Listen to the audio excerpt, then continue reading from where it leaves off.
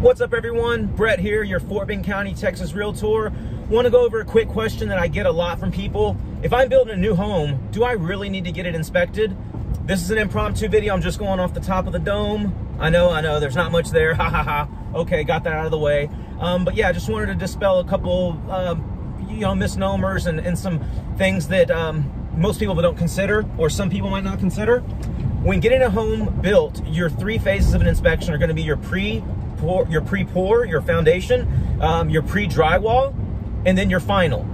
So the pre-pour, most people don't do this. I've probably built 60 or 70 homes, and I'd say 2 or 3 of my clients have done the foundation inspection. The reason being is that most builders are going to have a third-party engineer on site while the pour is going on. So it is in everyone's best interest for the foundation to be done right, because the new home builder is going to warrant the home at least for 1 year, bumper to bumper, 2 years mechanically, and then 10 years for the structurals, the typical warranty, at least in Texas. So it's in everyone's best interest, because all things can kind of cascade down and go bad from the foundation if it's not poured right. And then you also have a lot of city and county types, depending on where you live, that get involved in the foundation pour. But if your inspector does go there, or you're planning on getting the other 2 inspections, he might run you a good deal for all 3. So if it ends up being only 150, 200, 250 to get that pour inspection before they pour it, go for it. They'll just go out there and make sure that there's no debris between the pods, and make sure that the plumbing lines are all there according to the blueprints. And sometimes the blueprints are even hard to get a hold of, so they might not have them. But they just want to make sure the site's clear, it's ready to be poured. They might make a few, point out a couple things about the rebar, extra support somewhere, but for the most part, not much fanfare is made about the pre-pour inspection. The second phase, the most important in my opinion, is the pre-drywall, the pre-insulation inspection.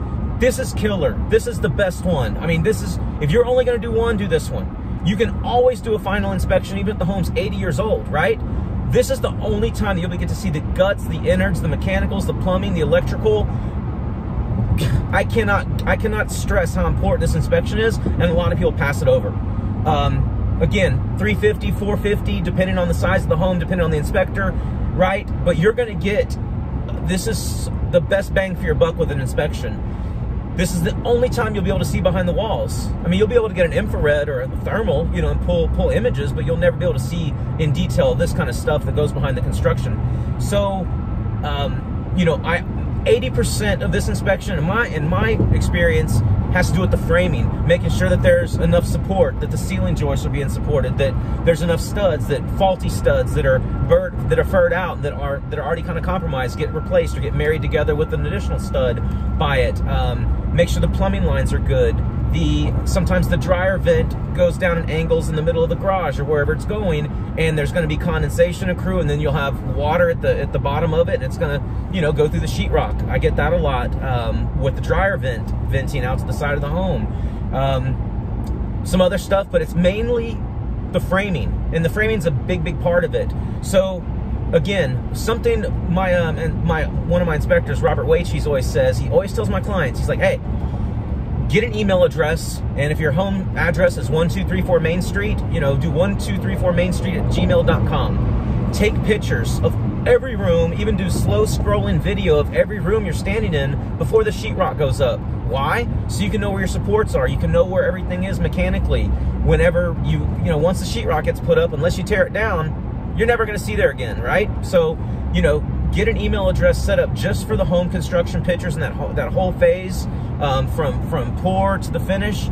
Put all your pictures, go visit the site a lot, and then you'll have basically the drawing. You'll know where every room is, and I would do every room a 360 or take steel frame or panoramic views. That's just a side note. But that is the most important inspection in a new home process, is the pre-drywall. The finish inspection typically takes place 10 days or so before closing, and that's going to be more your finishes. They're going to make sure that all the appliances are hooked up, that everything's in square, your windows, none of the seals are broken, because it's construction people and all your trades are notorious for scratching the surface of the bathtub, cleaning their paintbrushes here, nicking up this, nicking up that. It's a lot of finishes stuff, making sure the moldings are done right. I get a lot of nail holes that are put on the baseboards, and even the molding around the island, the cabinetry, where they're not puttied over or they're not stained, and it's a lot more finishes, and there's not as much, again, fanfare, right? There's usually not as much stuff that comes up on that, and if it is, it's usually easily fixable. It's still, in my opinion, the most traditional inspection, the second most important inspection, but again, you can do that in month 10 or 11, and they usually have a 1-year warranty where they'll come back and they'll kind of redo some of the sheetrock cracking. They'll tighten up some stuff. If you've had some taping and floating that's come undone, it's more common on 2-story homes because the home's settling and, you know, yada, yada, yada. But again, even in 20 years from now, you can always get that third inspection product done at any time because it's the finished inspection. So again, in recap, yes, get an inspection on all new construction. If you're building, or you can catch it in time on an inventory home, a spec home, to be done before the insulation and the drywall goes up, do it, okay? Another question is, do I need to get an inspection on a resale home? That would be the shortest video I'll ever do, because the answer is yes, yes, yes. If you don't want to do that, find another real estate agent, because I don't want that in my life. I've never had somebody do an inspection and spend $400 or something and come away with, man, I wish I wouldn't have done that. So, you know, get inspections, the more the merrier.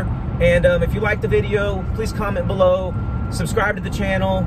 If you have any questions whatsoever, reach out to me. Go to my website, BretWallace.com. My cell phone number's on there, my email. Reach out to me if you want me to discuss a topic that's of interest to you. Go ahead and let me know. Otherwise, have a great day. Thank you for watching the video. I really appreciate you guys' time. Have a great one.